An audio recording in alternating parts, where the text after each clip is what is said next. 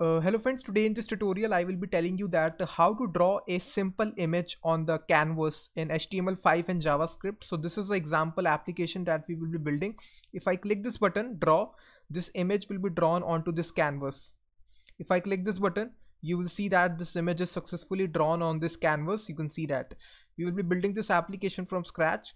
So just open a text editor. I am using Visual Studio Code and make an index.html file and write this HTML code. First of all, we just need to make a simple HTML document. So inside the title, just give a simple title that JavaScript draw image on canvas, something like this.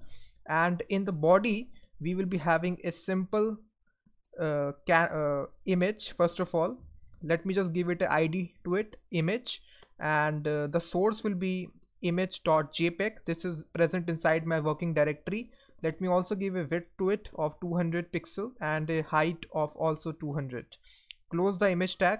After that, we will be having a canvas element. Let me also give it an ID to it of canvas and close the element. And now I will be styling this canvas element. So just make a style tag here, and inside this I will be targeting it by the ID that we have given. First of all, I will be making it float on the left position, and then I will be giving a fixed width to it of let's suppose 200 pixel and a height of also 200 pixel. Let me also give it a border of 1 pixel solid black so that we can just see it on the screen. So now if I refresh it, you will see that this is my image and this is my empty canvas, which is empty right now. And now I just need a button so that I can trigger the action of drawing the image on the canvas. So after this, we will be having a simple button. Let me also give it an ID of button, and the label will be draw image. That's it.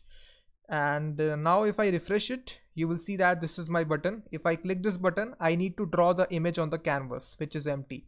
Now in the JavaScript, first of all, we need to target our button. So we need to declare the get element by ID method in order to get the reference on the button. So we need to use the get element by ID method.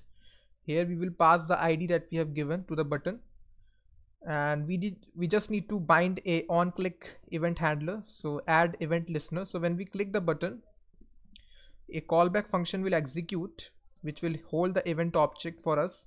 And first of all, we just need to get the image that we need to draw on the canvas. So we will be again be using document.getElement by ID, and here we will be passing the ID that we have given to the image, which is image. You can see that we have given this ID image.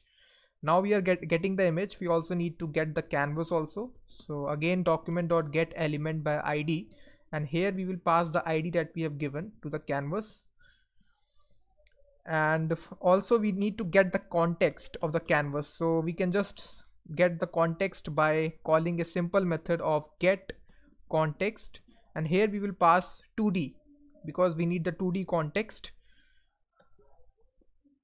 And after that, guys, there is a method in order to draw a image on the canvas, which is simple draw image. This is a method I am talking about, draw image. It takes the actual image and then the x and the y coordinate, which is 0,0, and the width and the height of the image. So in this case, the width will be canvas.width and canvas.height, the width and the height of the canvas. So we can get actually by this property. So now if I refresh this application, guys, you will see that it will draw this image on the canvas. If I hit this button, let me just see what is the problem here. I think that I have made a mistake. Oh, sorry, this needs to be image. So just add E also, image. Now if I refresh it,